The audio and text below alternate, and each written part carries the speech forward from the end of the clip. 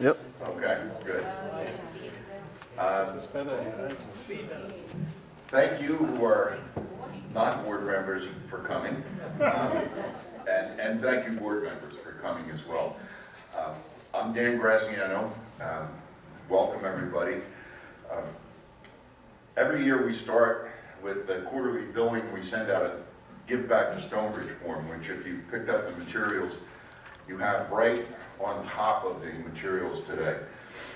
And we're seeking volunteer members to serve on various board committees. And each year, as you can see, we have about 70 of them return. Now, if you consider there are 799 doors here, even discounting those members who own multiple units, single owners, widows, widowers, it would seem there are probably about 1,200 owners of property here. So that response is probably a little less than 6% of our owners who are volunteering to give back to Stonebridge. Not a big number. I will tell you, I've been involved in a lot of organizations over the years, and it is true that you rarely have more than about 10% of truly active members who take leadership roles in an organization. But we're still lagging behind that. And our hope was, with this presentation, to draw more people out and to encourage more people to volunteer and participate.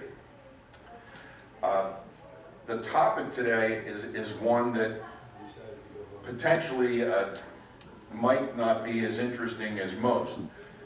I blame Tim for not dramatically advertising the free cheese like we did for the Irma Town Hall, where we had about 200 people attending. But I don't think that's the problem. I think Give Back to Stonebridge is almost like that invitation you get to your child's school for their fundraising for the annual fund. You just might have something else to do that night. But our committees serve very important roles as advisors to the board and resources for Tim and his staff. And we look to the committees as a farm system where we can evaluate a member's suitability for service as a member of the board of directors. In fact, the nominating committee, which I have chaired for the last 3 years, has made a commitment that recommended candidates will have served on a committee as an officer of a neighborhood association or as a leader in some other Stonebridge activity. Today, the board members are all going to speak about their particular committees, tell you the work they're doing and what they're looking for from the members of their committee. After that, we're going to discuss a change to the master declaration with regard to the resale fee. That's the fee that when you purchase a house here at Stonebridge, the purchaser generally pays that resale fee, and we put it into a reserve fund to be used for purchasing new capital items. So you're going to hear about that, and then you're going to get a little brief update on the master site plan, post our focus groups, and where we are with that. So with that in mind, I would ask that you turn your cell phones off, and I'm going to call on Ellen Hannon to present on the Finance Committee. You know how this works? Got it. Okay.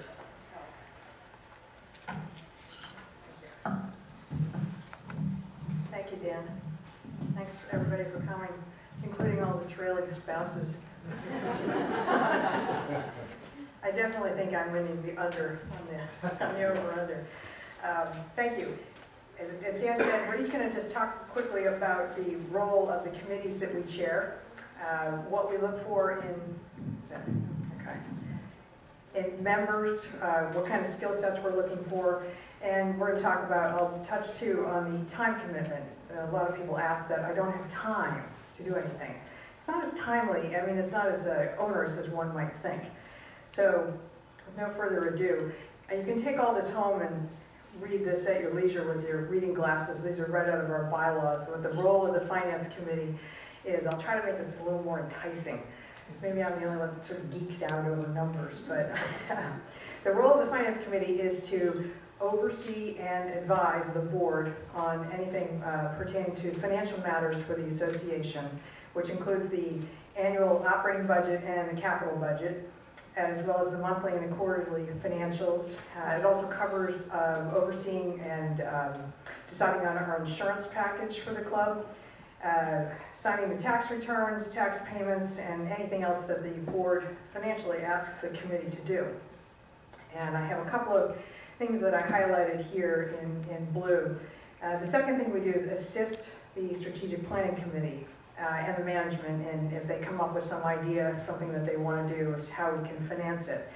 So you can see the words I'm using are oversee, advise, and assist. We don't actually sit here and do journal entries and tally things up, fortunately. We have a great staff that does that. And in terms of something like assisting the strategic planning committee, let's say that there's a survey done through the strategic planning committee and the membership at large would like to do something. Build a tiki bar. I made that up, but just as an idea. The role of the finance committee would not be to opine on whether we should have a tiki bar or what color the tiki bar should be, where the tiki bar should be located. Our role would be, do we have the money, and do we have the money in the right pot to be able to fund an expenditure of that nature. Another example was, last year we redid the 11th hole, I think, and so there was a lot of discussion. That was a pretty pricey landscaping renovation, and sometimes the tendency of the conversation tended to veer in, well, can we widen the fairway? It's really not the role of the finance committee. Our role is to make sure that we have the proper amount of money in the right reserve account.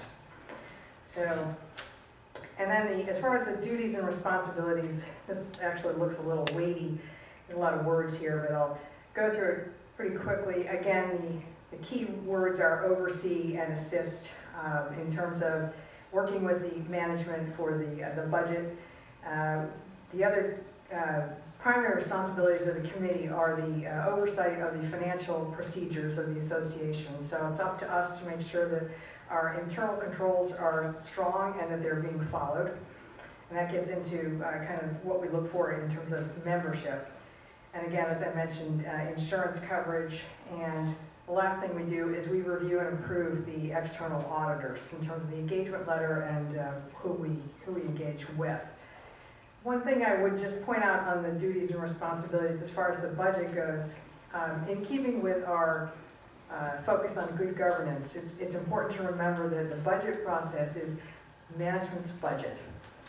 It's not the finance committee's budget. It's up to management to formulate a budget, which we then thoroughly vet, line by line, hour by hour, if anybody's sat through this, to make sure that the budget that management is formulating is consistent and is really geared to funding the mission of the club, as opposed to making the mission kind of squeezed and fit into the budget. And that's kind of the role that we play.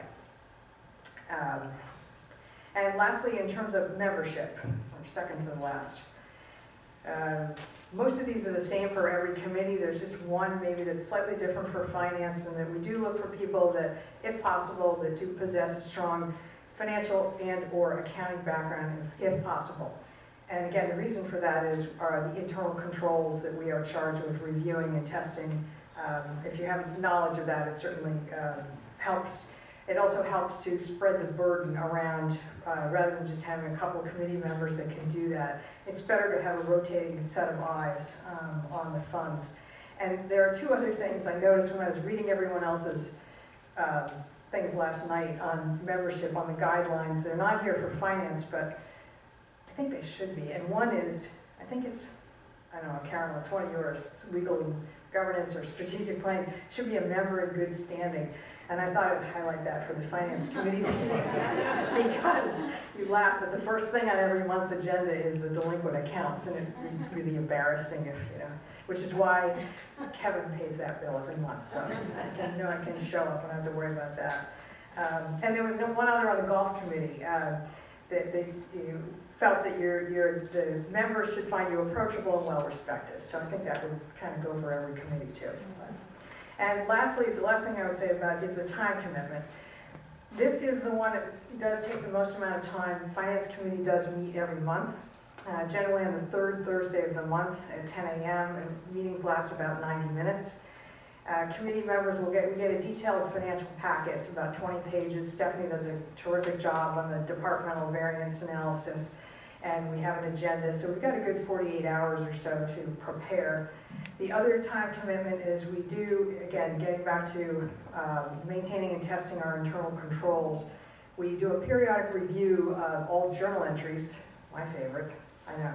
I don't see any hands up in the air on that one, so, but it's good to know, have someone with a background that's able to do that. That really looks at how funds move within the organization through the various accounts to make sure that things are going in the proper place.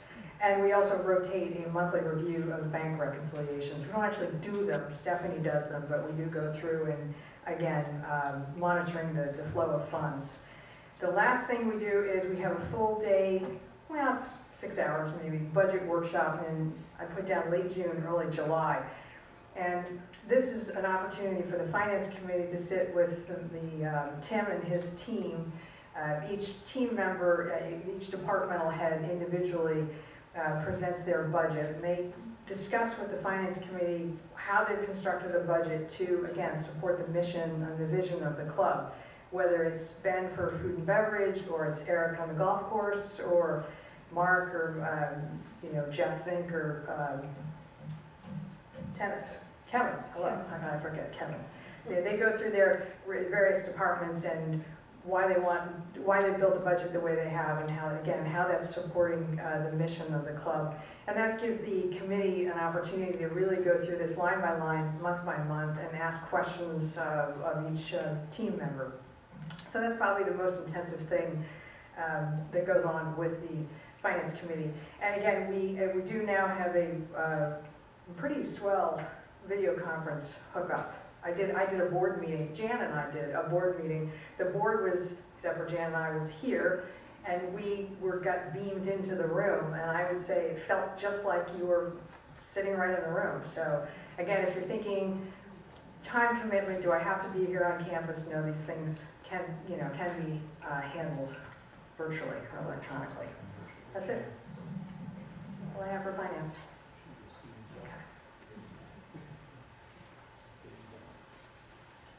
Me again, Bob Henry is off enjoying his brand new granddaughter in New York. So I'm going to talk a little bit about his committee, Grounds, Facilities, and Security. A lot of words on the slides, as Ellen went through finance. Grounds, Facilities, and Security pretty much tells you what this committee is about.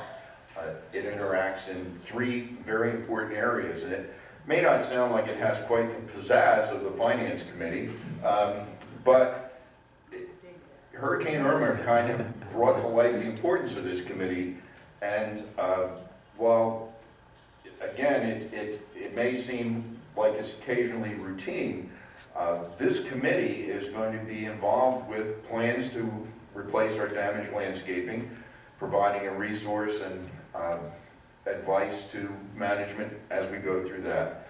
Enhancing community security. If you play golf and you go down the second hole, you can see the whole fence is gone that separates us from Veterans Park and the dog park over there. So security is an issue with the down landscaping and down fencing throughout. There's been talk about finding a way to provide some relief for members after a hurricane with regard to power sources, ice, that sort of thing. This committee last year evaluated the need for a whole clubhouse generator. And that evaluation was that it was too expensive really to try and purchase what we would need and store what we would need in terms of a generator to power the whole clubhouse. But this committee now is looking at other alternatives that there might be for this type of facility. And this committee is charged with managing the newly named Crisis Response Committee. So that Crisis Response Committee, which is a committee formed this year in the wake of Hurricane Irma, that actually is managed by this committee. So, as you can see, the responsibilities are quite great. The next slide basically says what we're going to do. And the committee structure here at Stonebridge has evolved over the years as the board has moved from a hands-on management role that was undertaken right after turnover from the developer to more of a philosophy that the professional managers that we have hired, our staff, should be managing Stonebridge, and the board should be providing that 30,000-foot guidance. And as the board has moved in that direction, committee work has moved in that direction as well. So, at least from what I've heard, Gail tells me the House Committee does not at this point in time choose the color of the napkins that are going to be on the table.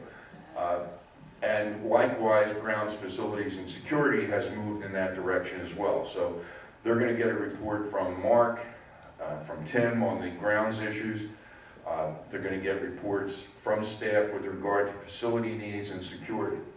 And their responsibilities are to, again, serve as a resource. We look for people, when we're talking about membership of this committee, we look for people who have some background that will enhance their ability to perform on this committee and make them a resource. So we're looking for people who are very concerned about the appearance of our community and have a willingness to deal with that. We're looking for people who may have some experience in the area of security. We have an ex-police chief on that committee right now. If there's somebody with a landscaping background or landscape architecture, we would look for them. That's the type of thing we're looking for. So that's what this committee is about. And as I said before, this committee, after Irma, may be involved with some of the most important work being done for Stonebridge over the next 2 to 3 years. So it's a committee that's worth looking at if you're interested in serving. Thanks. Yeah.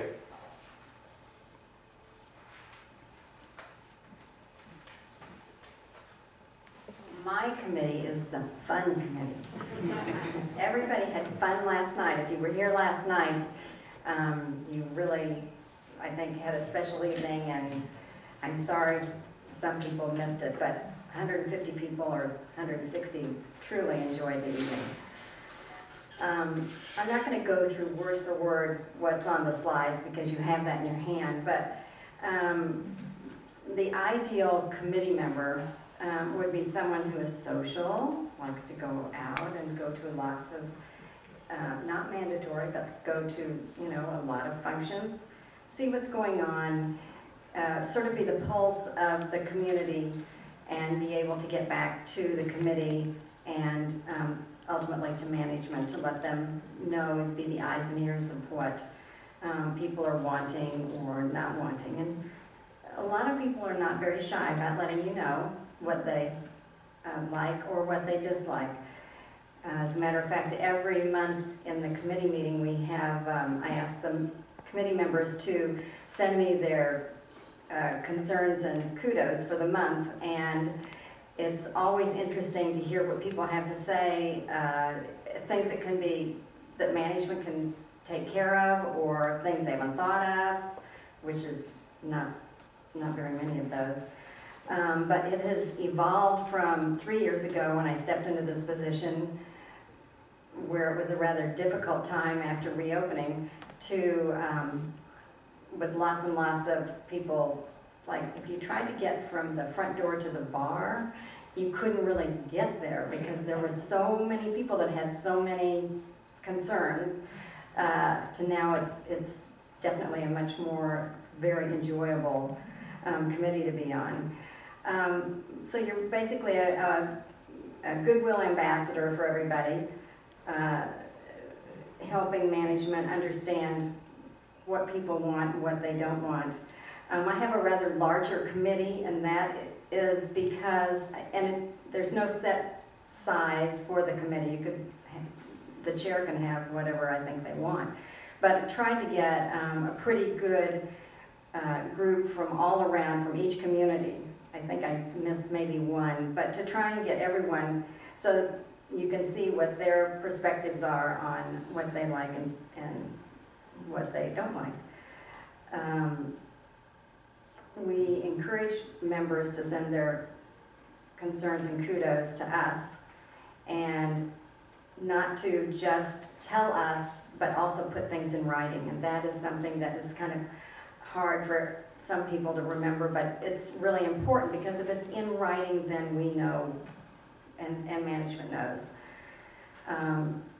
We make suggestions on to management regarding the menu, the events, the extracurricular activities that go on, the enrichment programs. That's a new part for us this year, member services. Katie does a great job of that, with that. So once again, we want people who want to come and help give us the feedback, so we can give the feedback, so that management can manage and we can enjoy, which is what we are all here to do. The time commitment, this year we had 8 meetings, or we will have had 8 meetings. They last about 90 minutes. They have been on Wednesdays, which I would suggest to the new person, whoever chairs it, to change it possibly to another day, in that Wednesdays are such a big night here that's almost not fair to ask the chef and Ben and, you know, everyone who's here to come to that meeting from 3:30 to 5, and something starts right away. Let's see. And some of the things that we have done are, we've gone over the dress code a lot. So next year, someone can go over the dress code again. But we are so happy that the pizza oven is here, the smoker is here, and we now actually, if you've read The Voice, are running a little contest on naming that area over there, the pizza area and the smoker area. And if you win, you would get, I think it's 2 pizzas and a couple of drinks. So you might want to throw in your suggestion. I don't think we have too many right now. We're just running it for a month or so. But that's pretty much, I think, what I was going to tell you about our committee zone.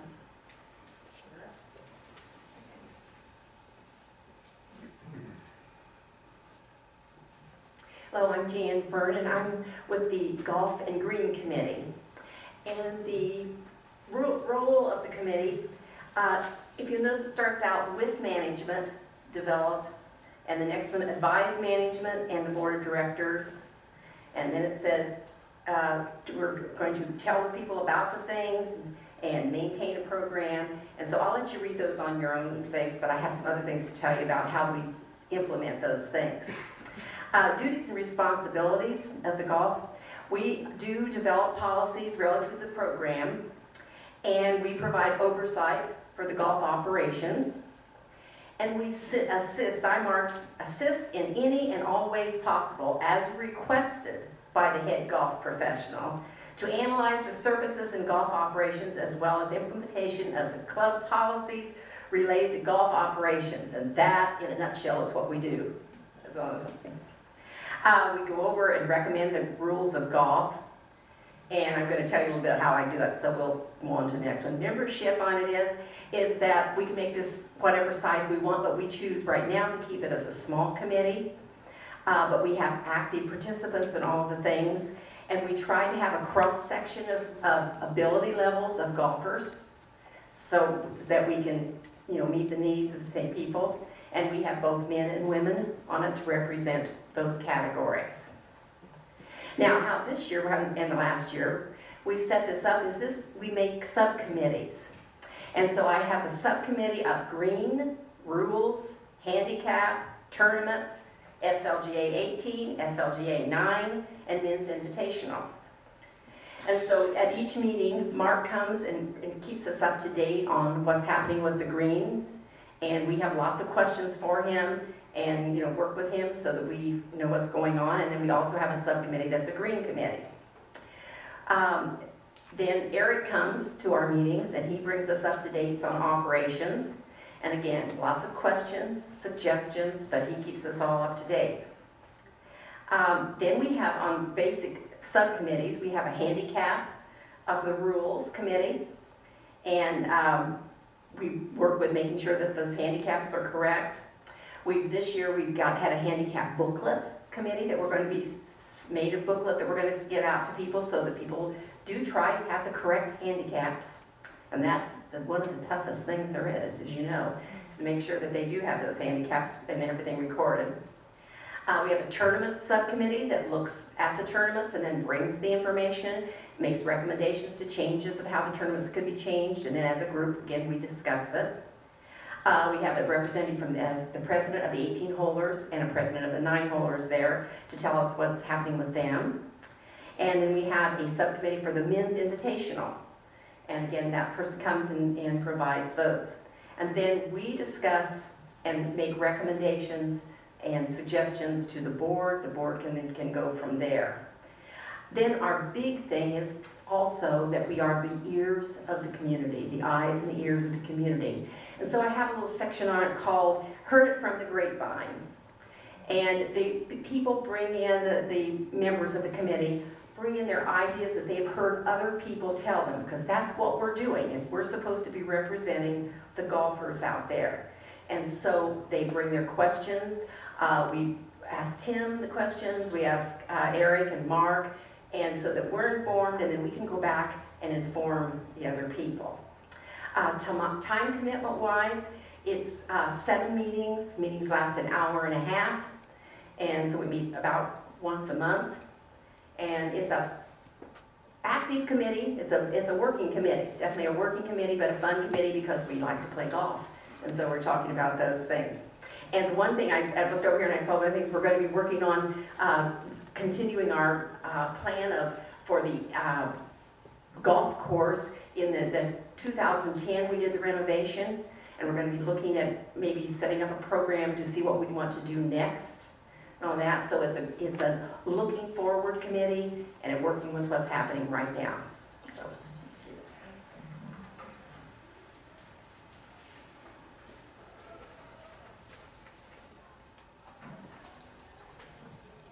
Hi, I'm Sandy Fleming, and I'm chair of the Communication and Information Technology Committee. And this is the first year that we're a standing committee. We started 3 years ago as an ad hoc committee, prior to having basically anyone in the member services office. And now we have Katie, who's been wonderful. When we were just an ad hoc committee, we went through the website and made hundreds of changes. We also added the bridge and revamped the voice. So, as I think everyone has said, we're really supposed to be the eyes and ears out there in communication. We have a couple big projects coming up. The 2 big ones, hopefully next year, will be redesigning the website, and the second one is working on the new bulk services contract, which means Comcast. When we had the first this contract 20 years old, there was basically cable. Now there's so many other opportunities out there, and so we'll be working with a consultant to find out what the best services will be for Stonebridge, and this will be over the next year and a half that will be happening. I think the role of the committee is to maintain and enhance the quality of communications and information services hardware and software. That doesn't mean, and I'm kind of going over the duties, we don't need to have IBM people on the committee. Yes, it might be nice, but that's not the idea, because we really are the eyes and ears of the community. A perfect example would be, for instance, a couple weeks ago in The Voice, it talked about the opening day for women's golf, and here's how you sign up, and here's a lunch. Well, I then talked to Katie and said, but it really isn't opening day for all women, it's just 18-holers, and it wasn't listed 18-holers. The 9-holers didn't realize they needed to give their information to Katie. Katie's phenomenal on putting things together, but if she doesn't know, she can't put it in. So the 9-holers met with her.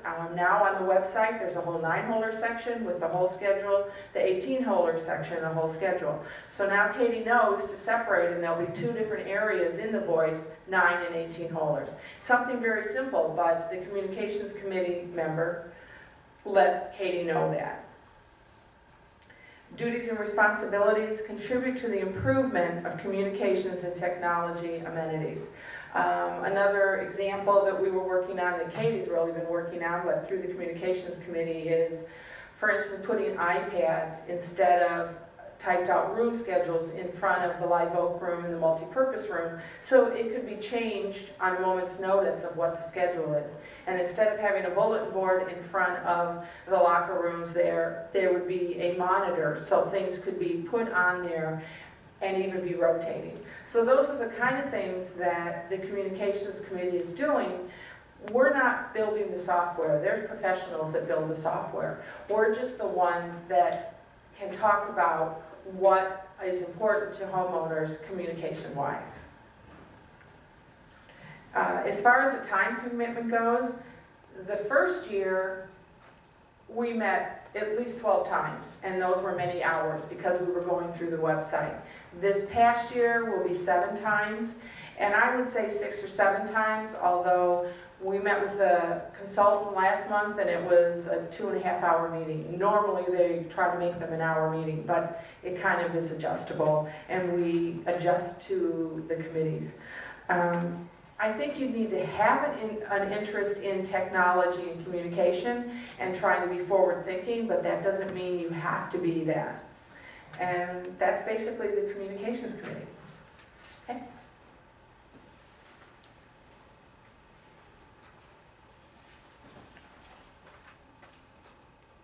Well, good afternoon. I'm Tony Maglione.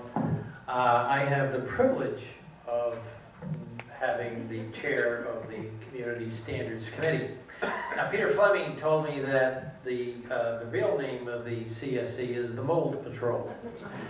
Now, we have an unusual role here, and I'm going to paraphrase what you see up there. You know, it goes beyond looking for mold. I think it can be summed up by saying the members of the committee care about the community.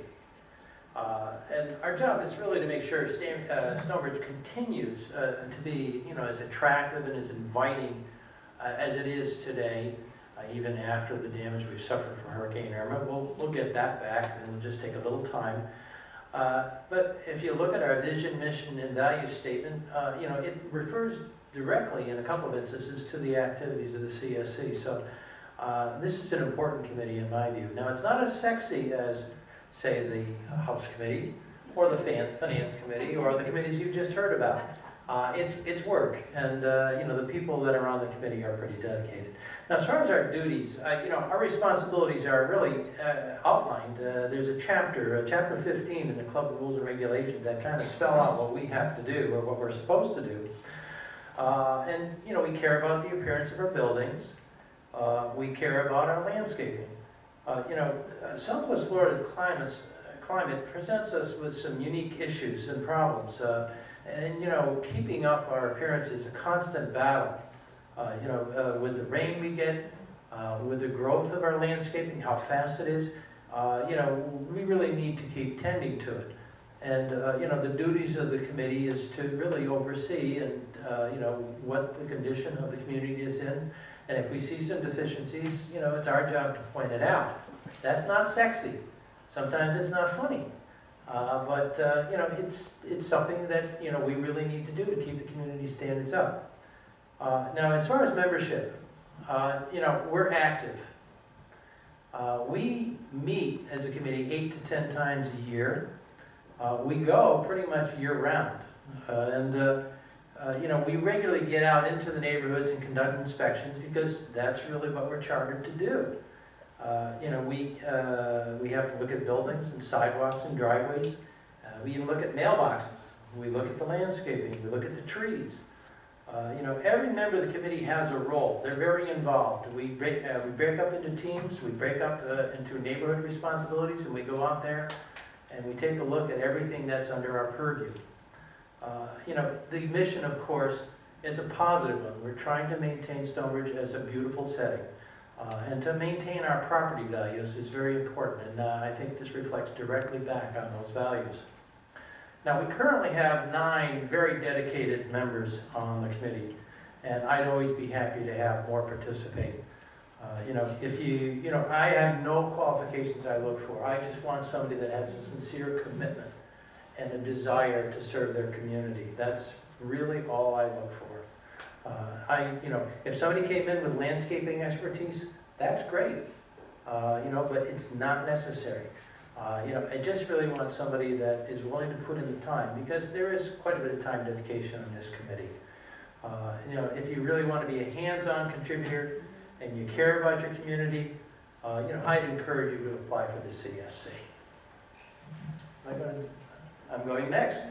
Okay, so I'm going to go from what I think is one of the busier committees to probably the least active committee. And I'm happy to report that. We've had no grievances in the last 2 years here at Stonebridge. And I'm very happy to report that. In fact, I have very little to talk about here, so I'm going to digress a little bit from what we normally do. We did have one meeting this year, and we did take the whole year off. What we did was we came in with an objective to modify the process to basically take the potential for a formal grievance out of the picture if we could.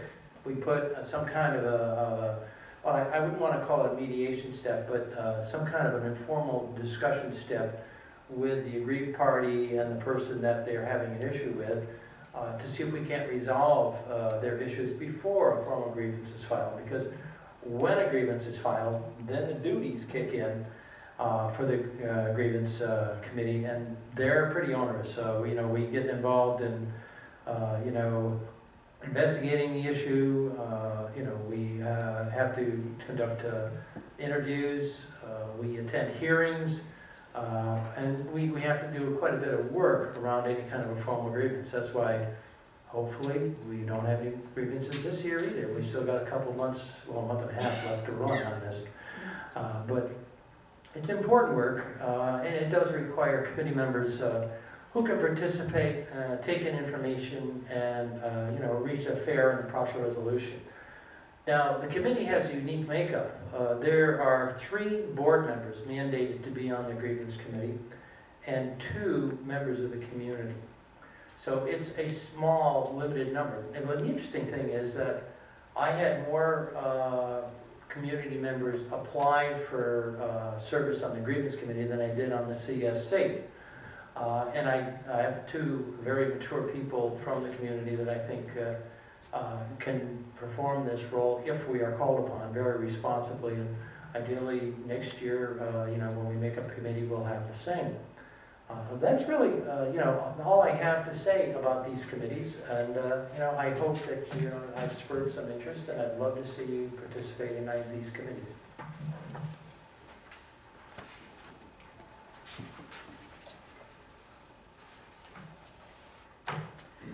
Legal and governance.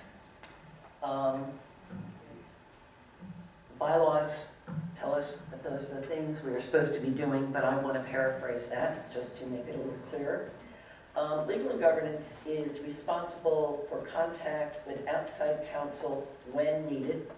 It's responsible for reviewing governing documents, reviewing proposed changes to governing documents, and proposing changes to governing documents when necessary. Although the committee is charged with being the focal point of good governance issues, these issues, in fact, are recognized and addressed by multiple sources within the community.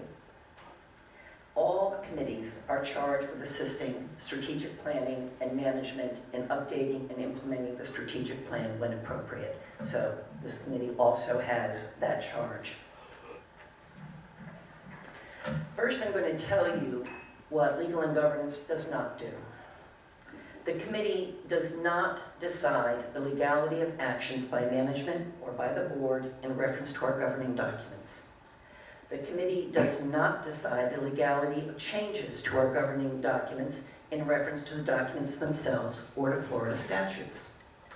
And the committee does not interpret our government documents where there is some perceived ambiguity in the documents. That is the job of outside counsel.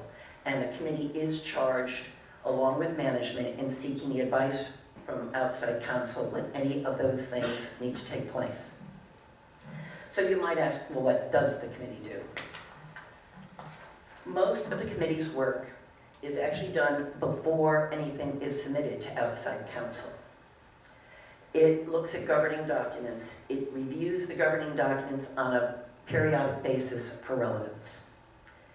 The committee does review changes proposed by other committees. Tony just talked about the grievance process. That process had to come to the Legal and Governance Committee for them to look at it, to be second eyes to it, to look at the reasonableness of it, and for the consistency with our mission and vision objectives here in Stonebridge. After that, it had to go to legal counsel to see whether it was reasonable or legal. The committee also proposes its own changes to the governing documents. This year, we looked around, we looked at trends, and the subject of drones came up, and the subject of motorized vehicles, recreational vehicles on sidewalks came up. The committee developed its own proposal to the board about a change to our rules and regulations. That too had to go to outside counsel in order to be taken care of. This is a committee that does not meet on a regular basis. It is issue-based. And if there are no issues, there is no need to meet. So it can be a committee that can meet 8 times a year. It could be a committee that will only meet 2 or 3 times a year. It just depends on what's happening within the community. And in terms of membership, the chair is a board member. Ideally, the committee would include one person with legal background, but that is not necessary because if it has that one person, that person does not become the community's lawyer. So we still have outside counsel. Ideally, the committee is composed of members from different neighborhoods, different interests, different backgrounds, and different life experiences. And the membership usually lasts 3 to 5 years. And that's what I have to say about legal and governance. And I believe I'm next again. Strategic planning. I'm going to kind of follow the same format. I'm going to paraphrase what it tells us in the bylaws that strategic planning does. It communicates to members in the board regarding trends and issues. It reviews strategic documents. It manages surveys, and it monitors trends. And I'm also going to tell you what it does not do. It is not charged with strategic plans, or creating them, or overseeing planning activities. It really is based on reviewing surveys and trends. In terms of communications, the committee communicates with the board based on surveys it's received and member input or identified trends. To the membership, it primarily communicates through the website. The strategic plan, the base strategic plan is listed on the website, and it is the responsibility of this committee to make sure that that is up to date and current. It's also involved in periodic town hall meetings regarding strategic issues when they arise. Regarding other committees, the Strategic Planning Committee asks its members to become a liaison member to another committee. We try to cover all of the standing committees. This is a major source of information to the Strategic Planning Committee. Strategic plans.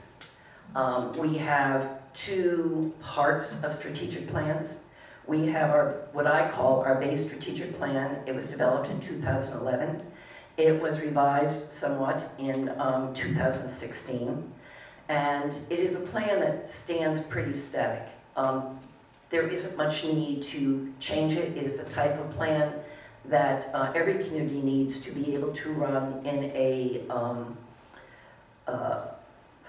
fashion that allows it to remain viable.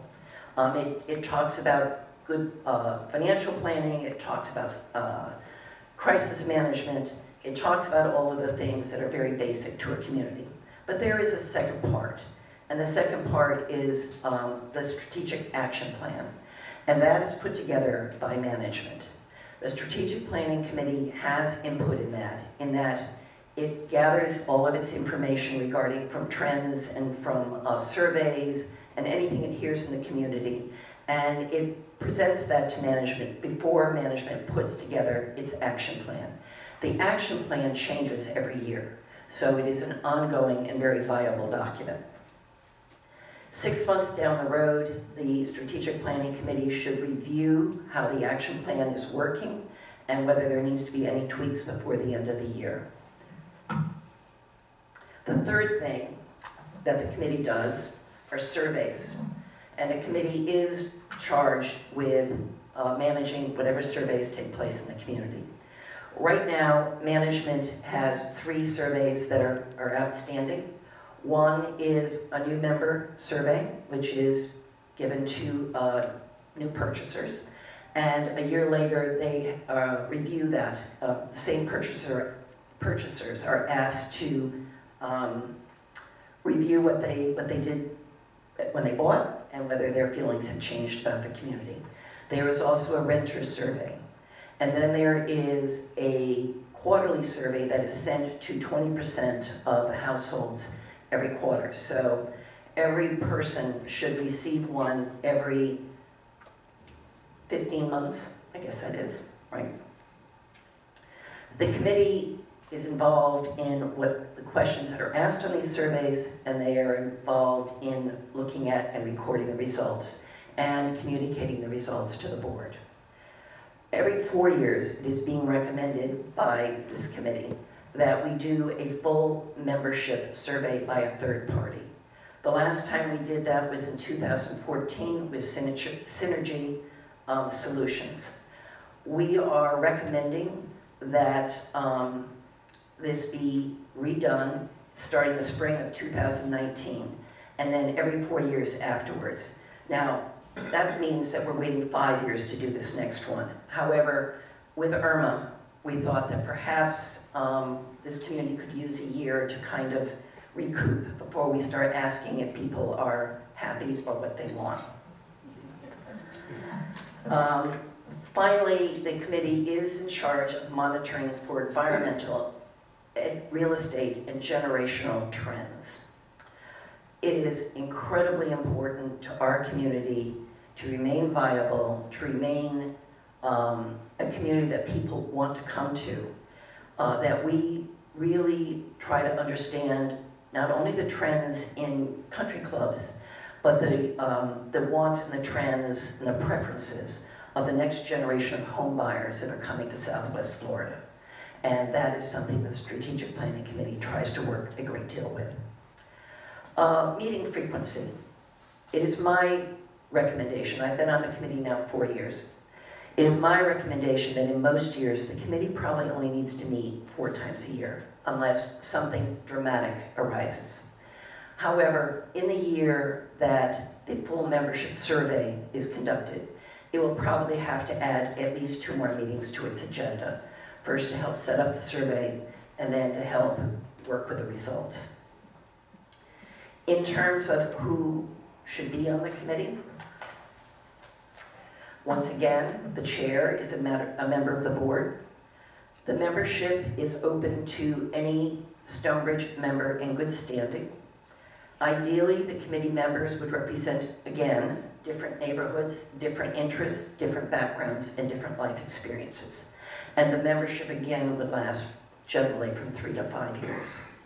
This is an incredibly interesting committee, and I think it's one that is sometimes misunderstood. It doesn't do as much as some people think it does, and yet it does a lot more in other areas. So if you're looking for a committee that does not require that you be here 12 months a year or participate 12 months a year, and if you like keeping track of what's going on in the environment, this is the committee for you.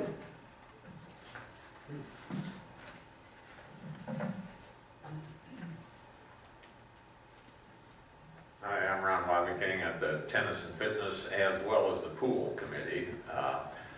Our role is simply to provide input and advice to Tim and Jeff and Kevin, and our duties are to kind of keep in touch with our total memberships and again provide that advice and input from the membership. I would add one other thing that we do is we provide occasionally recommendations to the board in case there's any expenditures like we had with the viewing area, the tennis area this year.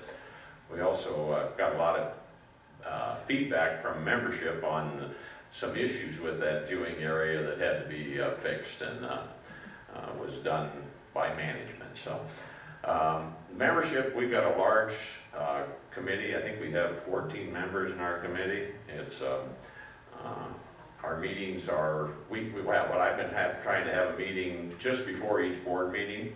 So we meet like a week before the board meeting so that we can provide any input to the board that we may need, which fortunately has not been anything this year. So,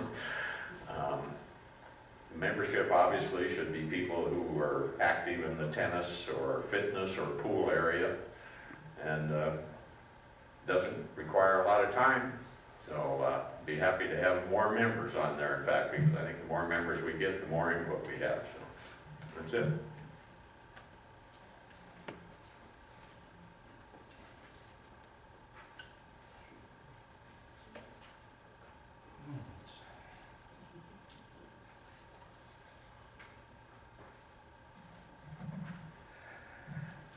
Don't we have a great board?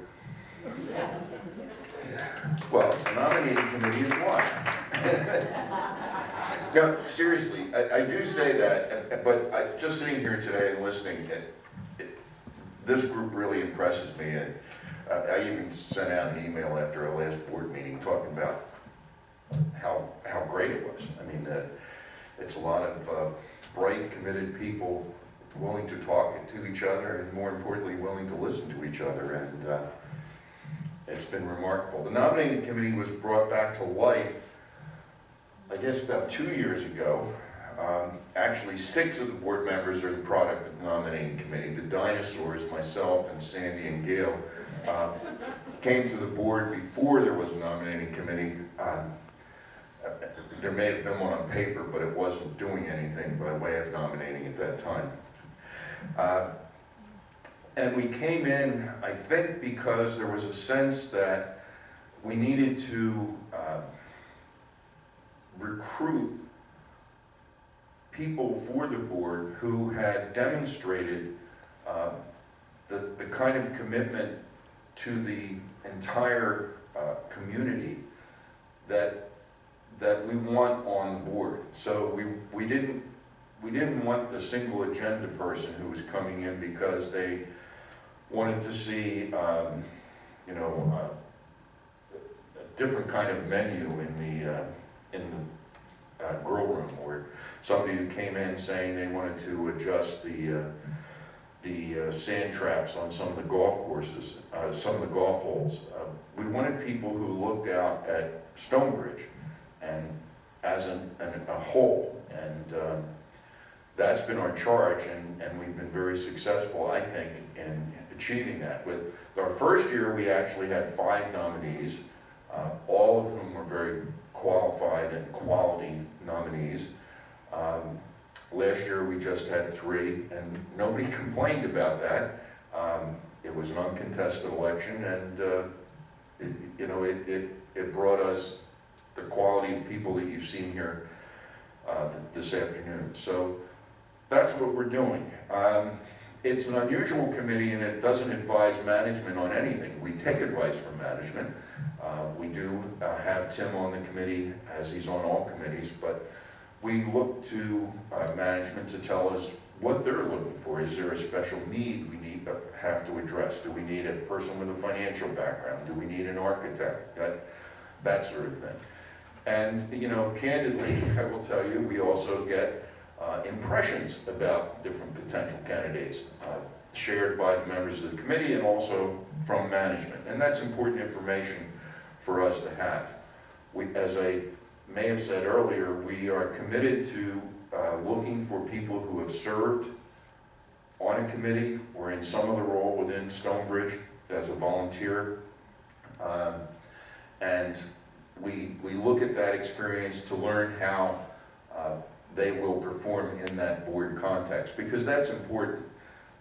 One of the changes made this year for our meetings was, if you've ever attended a board meeting, and I hope you haven't, but they looked a lot like this. There'd be a table with a board here, and there'd be an audience, and it was kind of like we were playing to an audience, and we weren't. I mean, it was a board meeting. So one of the things we changed this year is we moved out of this room, which was way too big for the attendance of board meetings, and we put the board in a circle. It's around a table to talk to each other, because it's a board meeting. The public's invited, members are invited, and they're given the opportunity to speak, but they talk to each other. So that's what we're doing on the nominating committee, is looking for people who want to interact with each other at that level, who understand the role of the board is not hands-on management, that we have professionals like Tim and his staff to handle that, and that's what we're looking for.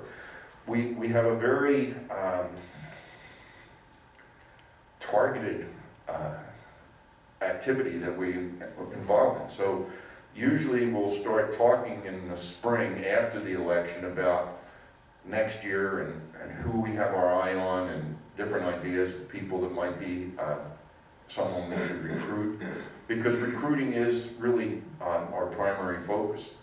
And then in the fall, we'll get together and we'll hopefully come up with a slate of candidates of at least 3 for the vacancies that are going to be coming available that year. And then we get into, once we have that slate, if you will, we do interviews of the candidates. They've evolved into more of an information for the candidates than it used to be getting information from the candidates. But we do get information from the candidates. We do get an opportunity to kind of double check that they're on their, they're the people we are looking for. And then we actually are the election committee, although that role, since we've contracted out to vote now, and 90% of our votes are handled electronically, that role is fairly limited, but we are the election committee. We point the people who are the kind of the poll attenders that take the votes, that do show up at the night of the annual meeting. So we probably meet maybe 4 times a year. That's about it. I'm known for my brief meetings, although the last board meeting was not brief, but we generally don't meet for a long time. It's no more than an hour most of the time. As I said, it's about 4 times a year, primarily in the fall, usually October, November, December, and early January. That's our busy time. So that's the nominating committee, if you're interested. What we're looking for, I think we're limited to 5 members, and only one of them can be a board member. When the committee was created, it was thought that we didn't want to be a self-perpetuating committee that would just keep, recycling people on board. And that certainly hasn't happened. We've had some nice turnover, and people seem to do their service and move on to other things and let other people do it. So that's the nominating committee. I believe that concludes our presentation on committees. Before we get into Ellen's next presentation, are there any questions as to the committees? Because we're going to talk now about the resale fee and the change to the master declaration, and then I'm going to give a very brief report on where we are with the master site plan committee. I think that's the order of things, right? Okay. Questions? No? Yes? I don't have a question. I'm just really impressed with everything I heard from each board member. I know it took a lot of time to get this pulled together. It was great. Very informative. It's fun. It's been fun. Okay. Ellen? Oh, I'm sorry. Hank. Is there a specific email address to send to the various heads of the committee, or is there a central location where all of the recommendations or suggestions can be forwarded? We have Stonebridge email addresses. And board@Stonebridge. Yeah. Those to all directors. Right. Did everybody hear that? Board@StonebridgeCountryClub.com goes to all the directors, if you address address it now. Yes, John, Ross. are there term limits? There are no term limits, no. I'm not even sure that we can have term limits. It's interesting. There are term limits for condo association board members by statute, but there is no term limit for a homeowners association board member. We think just fatigue provides the term limits we need. Death is another. Anyone else? Okay, Ellen, you're up again.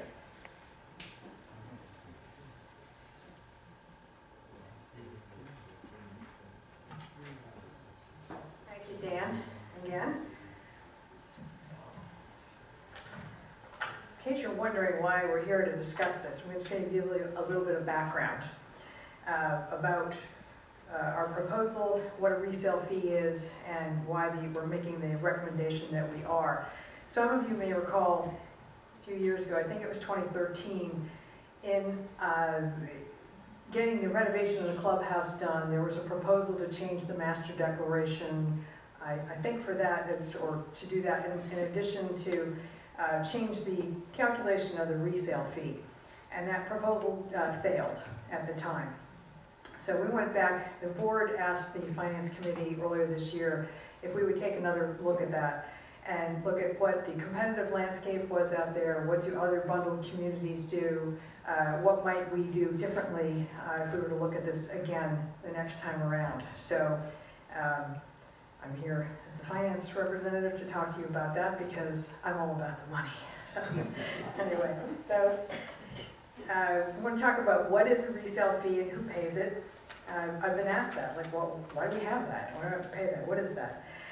What do we do with the money that we collect from resale fees? What our historical trend of these monies has been at Stonebridge, and I'm going to give you a snapshot. It's a couple months old, but I think it's good enough for what we need to do here on the competitive landscape, which is what other clubs are doing in this for this fee. And also we'll go through the methodology that we use to come up with our proposal and what the proposed change might be. So on the first one, what is a resale fee? Probably nobody even remembers paying it. It's a one-time charge levied to all purchasers of a home or a unit here in Stonebridge, and it comes as part of your closing costs. I liken it to if you buy a house up north in April, oh wait, we have to measure the fuel oil in the tank because it's prepaid and the new owner has to pay for that. It's kind of one of those niggling things that it's a couple $1,000s out there. Anyway, it's a one-time charge. Every bundled community does do this. Why do we do it? I was asked that, and I said, well, the answer is it's in our bylaws, it's in our governing documents. And the wording is here, it's part of section 9, and it says that the purchaser of any unit within Stonebridge must make a one-time non-refundable contribution to our working capital in an amount equal to the sum of 3 months base assessments and 25% of the annual club dues for that year. Basically, it's 25% of the dues. And the fee is currently, several of you here, I think, anyone's moved within Stonebridge. You came in to Carrington, and then you went to Braeburn, and now you're in Manchester, and maybe you're thinking of going to Willow Bend. Well, every time you've done this, you've paid this fee. And every once in a while, I do get a call about, do I have to pay this fee again? Well, yes, that's the way the master declaration is currently written.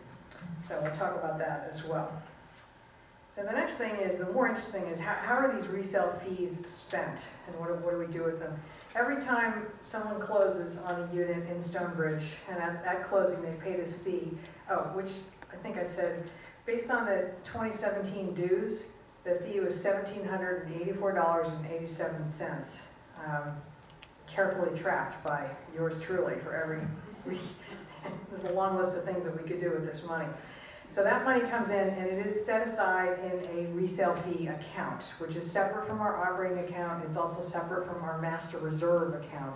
The master reserve, that's the $1,030 that we collect from everybody every September, and that goes, basically we're funding the depreciation on the clubhouse, the golf course, and all of our facilities. That's what that goes for. The resale fee money gets set aside, and it can only be used for as I say, to fund purchases of new capital equipment, new items. I'm going to give you a list of things that over the years what we've done with this. All designed to, again, in keeping with our mission and our vision, we're trying to enhance the member experience here. So my favorite ones are the patio cushions. Tim can attest that right when the clubhouse reopened, the first time I went to the bistro, I was like, why is my chin on the table? I know I'm not very tall, but I think this chair needs a cushion. Well, yes, indeed, now we have cushions. It took 2 years. Cushions, they don't come cheap, and they're new, so they have to come out of the resale reserve. Other things that we've done, more noteworthy and important things, the biggest one I can think of is the terrace enhancement project, which is right behind you. If you recall, when we opened the clubhouse to great fanfare, and everyone kind of looked out and said, that looks nice, but who wants to stand out there and hold a drink? Nothing to put your drink on, nowhere to sit. No one was using this lovely space that had been created. So I think it was last year that finally got completed. But again, that was a grounds and facilities committee that got together and decided how to lay out the space and what kind of furniture they would like. The role of the finance committee is to say, we've got enough money in the resale fund to purchase these new things. Other examples would be after the clubhouse was reopened, we realized everyone wanted to be at the bistro, and there really wasn't enough soft seating outside. And wouldn't it be nice to have another fire pit and another sofa? Again, that comes out of the resale reserve. The latest things that you've seen would be the pizza oven and the smoker. Those would come out of the resale reserve. There are other things too that are kind of behind the scenes that nobody's really, you don't really see unless you're taking a tour of the kitchen. And the one I'm going to mention is, Tim knows, is the fish file. But this came up at every finance committee meeting for about 2 years. Remember, we meet at least 12 times a year. This fish file just never quite made the cut. But we finally had a tour. What's a fish file? It's like a file cabinet full of ice and fish, but it's critical, it's expensive, but really what it does is it allows Chef Liam to keep fish fresh longer, say that 20 times fast. It also, but more importantly, really what it does is it allows him to control his cost of goods sold. And that's his mission. And that's part of providing the member experience for us. So that's a little background on what we use these fees for. We also have the stipulation that we try to maintain, we keep the balance in the fund at $25,000. We can go to the board and ask permission to dip below that if the pizza oven comes up for sale, and we know we have 5 closings that are going to close this month, so we have some money coming in. So there's always a little bit of a cushion in there. So the next is, okay, here's the historical trend for our club by year from 2012 through the fiscal year. Remember, we're on September 30th fiscal year. It's a little busy, but you can see this is every month how many sales were closed within the community. And over the last 6 years, we've averaged about 46 resales a year.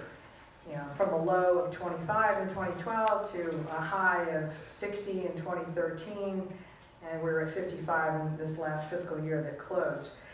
Now, the other thing we looked at, we decided everyone on the finance committee, we said, oh, well, we don't have any new members. It's just everyone we know keeps moving within Stonebridge, which is actually not the case. We just happen to know all those people.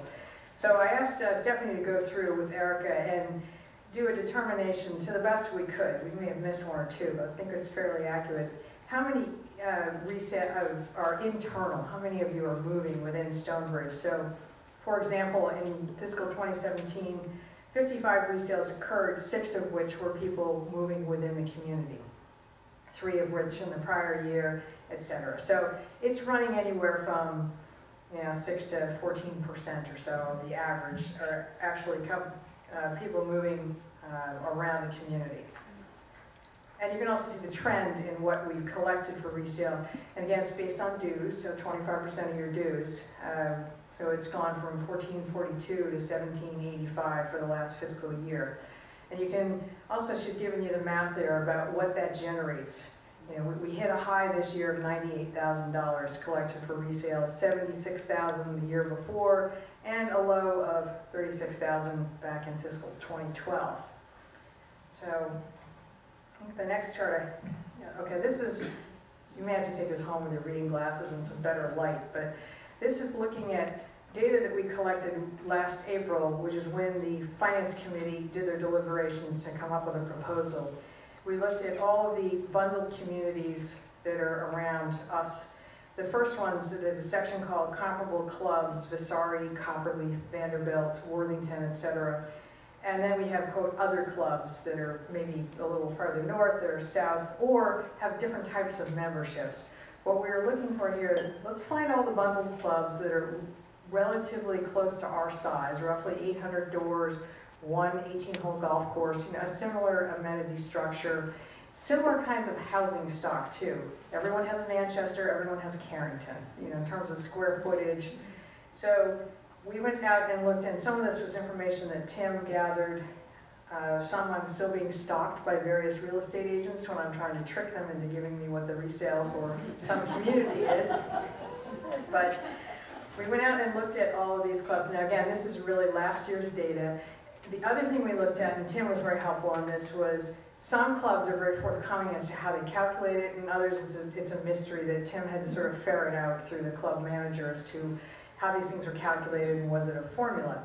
And you can see that many of these are actually just determined by the board on an annual basis. There isn't a formula.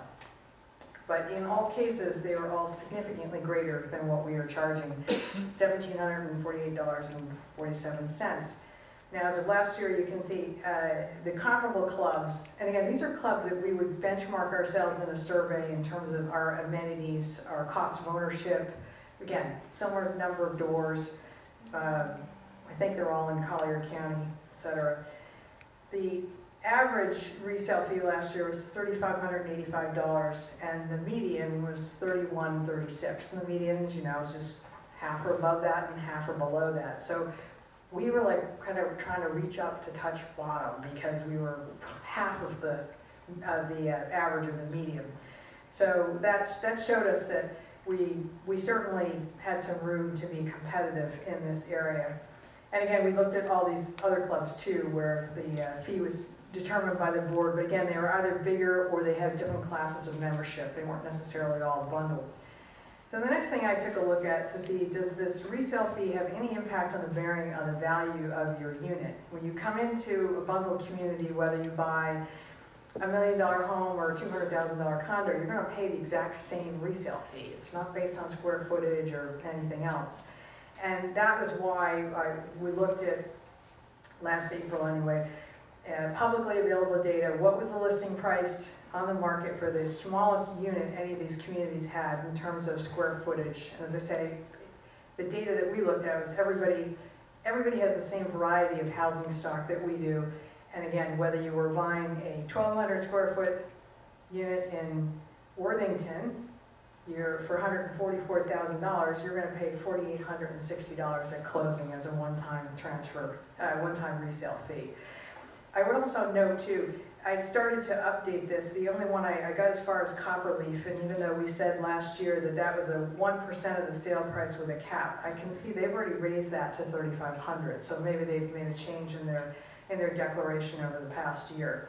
So anyway, I offer that out there. It seems to me the empirical evidence would say it doesn't have any value. It doesn't have any impact on the value of your unit or the value if you're thinking of selling your unit. So you can look at that more closely under better light.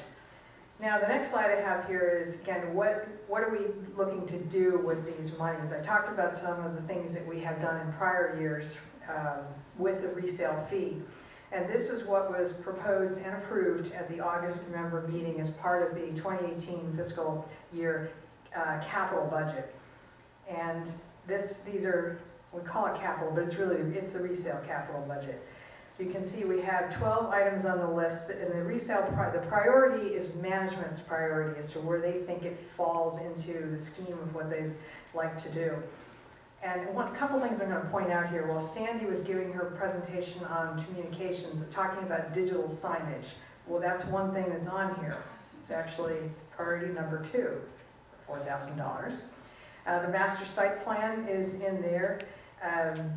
There's all kinds of what we call small wares, things in the kitchen, The outside extra furniture for the bistro, I don't know what a vertical broiler is. I guess it's different than a horizontal broiler, but apparently we need one. So, and it's a whole lot less expensive than the fish file.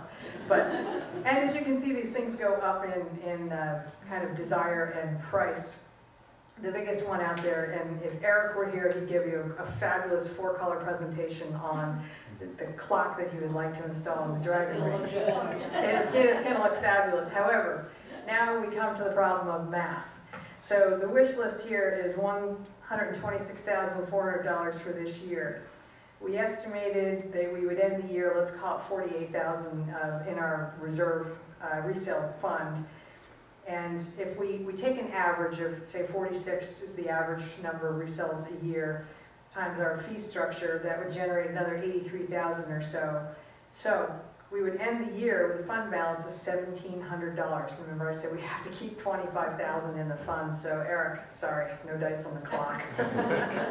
But I think he knows that. So anyway, this is, I just point this out there, this is a process that we go through. It is voted on by the membership, and the real wish list is probably as long as my arm out there that we never even get up to. If it isn't something that we're going to generate the fees for, it's probably not going to make the list. So, one other thing I would point out, I don't have it on here, someone asked this question, well, if you spend money out of the resale reserve, eventually it goes into the capital reserve and you have to reserve for it, and indeed that is true.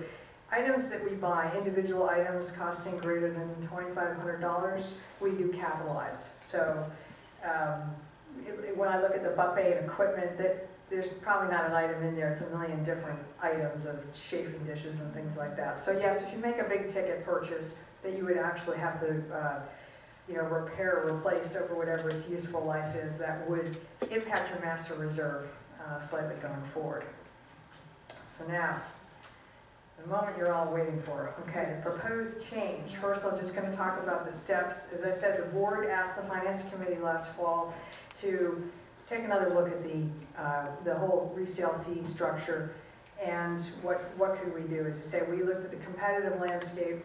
We also took a look at how other clubs charged it, and as a committee, we felt comfortable saying it really should have a formula based as opposed to just at the discretion of the board. And as a finance person, I like a formula because it's predictable.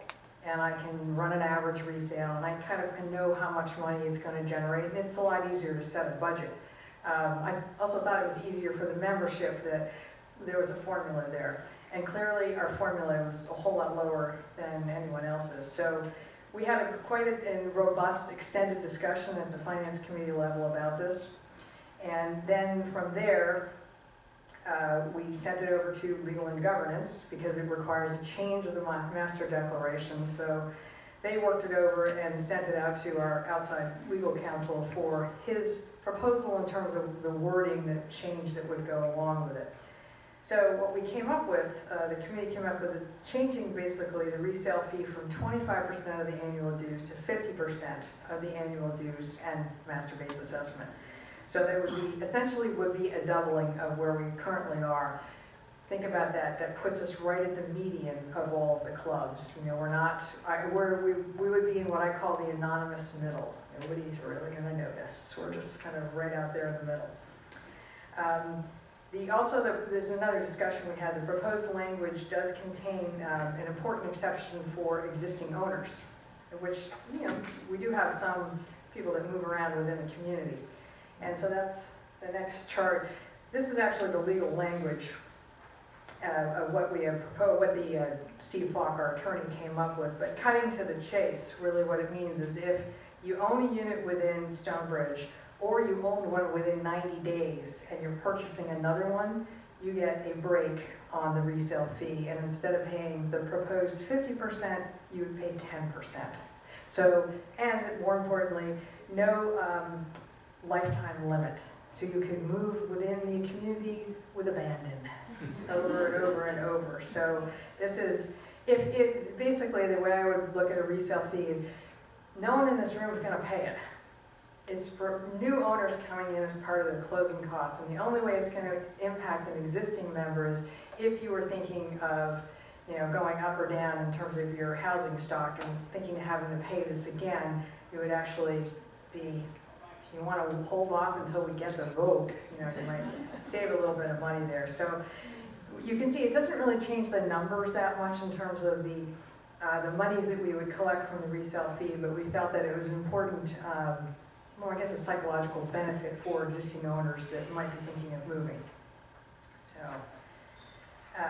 the last thing I have, it's not in the slide, I neglected to put it on. This does require a vote because it is a change to our master declaration, hence the engagement with the Legal and Governance Committee. So the Finance Committee took it to the board after Legal and Governance had done the language for us, and the board accepted our proposal of the change to 50%, and they accepted the proposal that it would go on the ballot in January when we do the election for the new board. So it will require a 2/3 majority of all owners. There's 799 owners here, and I think 780 of them are not in this room. So please spread the word, because the way our documents are written, if you do not cast a vote, it is counted as a no vote. So we really would like, hopefully everyone would see the benefit in this. This benefits all the membership. It adds to our experience here at Stonebridge, and it does everything that we're looking to do in terms of our mission and our vision, and most importantly, it doesn't cost us anything. So, with that, any questions? Over here for Tim? Yes? Just a comment that I think, getting this out to the community, one of the important things will be to make people understand that as long as these fees are not an overall problem for Southwest Florida, it's not a problem for us if we're right in the middle. It just isn't. Good, and could I sign you up to be on that committee? No, seriously, we had discussed how it would be great to have some ambassadors to talk through this, that we're happy to answer any questions on it, but I think that was the important point we found when we just looked at what everyone else was charging, that it really, empirically, it can't be impacting your value of your And house. I think letting people know that it really isn't a problem is going to be important, because they're going to see this fee Right, increase, and immediately the knee-jerk reaction is, right, this is a problem, and it's not. no. It's not. It's a fee for everybody but us. Right, yes? I will also explain when you send this out, exactly what this resale fund is dedicated to be used for. Good point. You don't like my cushion analogy. It took 2 years. To every finance meeting, I'd say, Tim, how are you doing on the cushions? He's like, they're down on the list. Anyway, so, yeah, anything else? Sandy? The other thing is, it is in every community in College County. And in Lee County, too. Right. Yeah, So I looked at some up in Lee some are County. not listed, but it's every community. Right. So it seems to be written in everybody's master declaration that you will collect this contribution, so. Any other questions? Not? Turn it back to Dan, thank you. So spread the word. Good job, thank you. And actually, I think it's pretty common in any homeowners association, even up north. When you're doing a closing, you're going to see a capital contribution on the sheet from the new owner. So a lot of people should be used to it. How many people attended focus group? How many people did not attend the focus group? All right. All right. The Master Site Plan Committee hosted 10 focus group sessions over the end of October, well, no, actually the beginning of November, 1st, 3rd, and 4th, I think it was.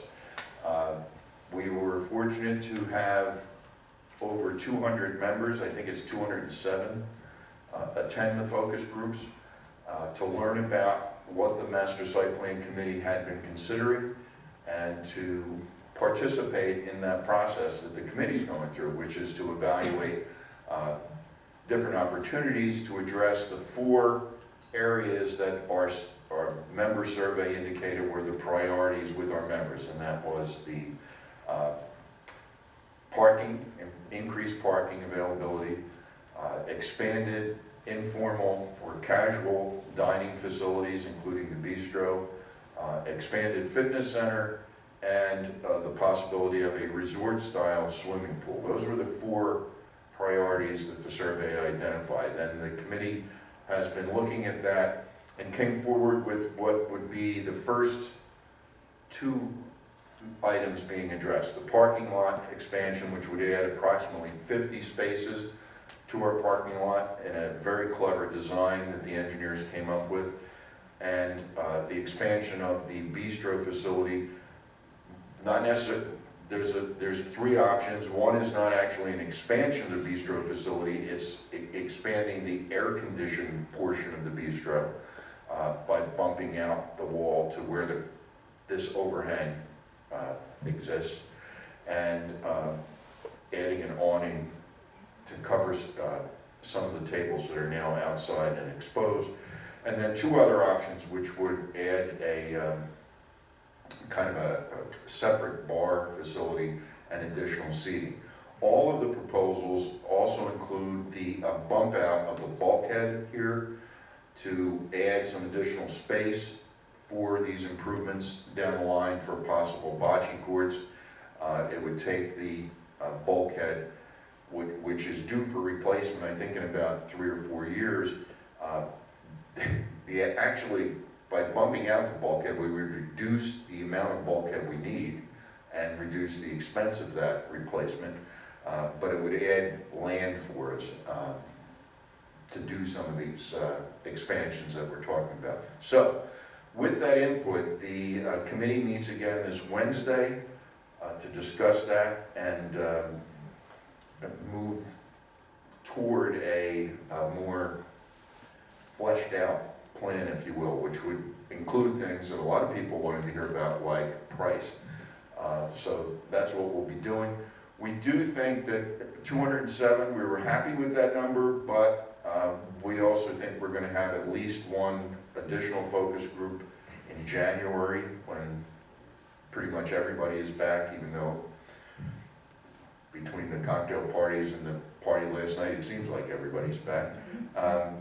So that's where we're going to be going. We anticipate that after that January focus group meets, that we'll probably be in a position to move toward town hall meetings for actual proposals with dollar signs on them. So to go to the members and have some town halls, and then we would do a straw poll for member preferences with regard to what course of action we would take.